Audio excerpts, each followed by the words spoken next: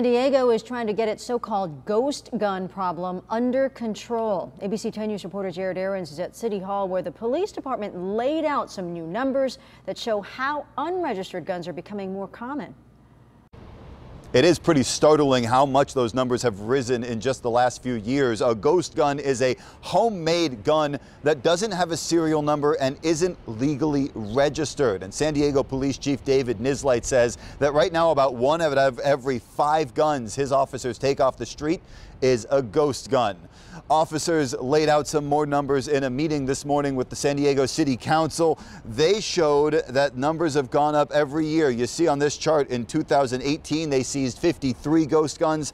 That number in 2021 is already 233, which is more than all of last year. They also, at this meeting this morning, showed these pictures of illegal gun kits and other guns that they have confiscated over the last few years, including one picture of an arrest where they confiscated 26 ghost guns from a man they believe was trying to sell them on the black market. San Diego police also created a ghost gun team of a sergeant and several detectives to tackle the issue head on, be proactive about getting guns off the streets before they're used to commit crimes, and help in investigations when they are used. State law already regulates homemade firearms, and the legislature is looking into a couple of bills to make those regulations stricter. But council members here in San Diego want the city to have its own laws to try and get them off the street. I want our city council to act, especially because the new California regulations won't be in place for another year, not until July of 2022.